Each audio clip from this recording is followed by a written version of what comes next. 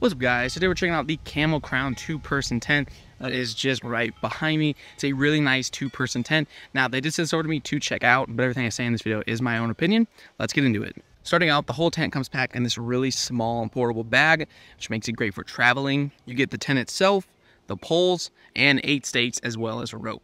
Setup was really nice and easy, very straightforward. The poles go through their normal sleeves on the tent and then into the first hole on the feet.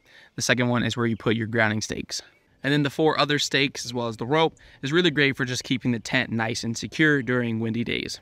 There is also a rain cover for the top, so you can put that on if you'd like to, or just keep it off. The door is on the side of the tent instead of the front, which I personally never seen before, but looks pretty sweet. It opens up using 3 different zippers. 2 go to the side, and then there's one in the middle that just goes up.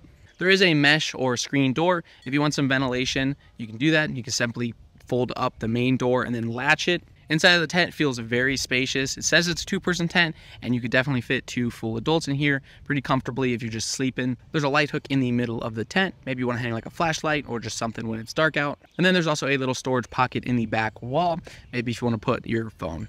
Overall, it's a really solid tent. I really like it. It's nice and durable, and the stakes are keeping it from going anywhere. It's been really windy out, and it's not moving whatsoever back there. It is super secure. Thank you, Camel Crown, for sending this over. I would definitely recommend it.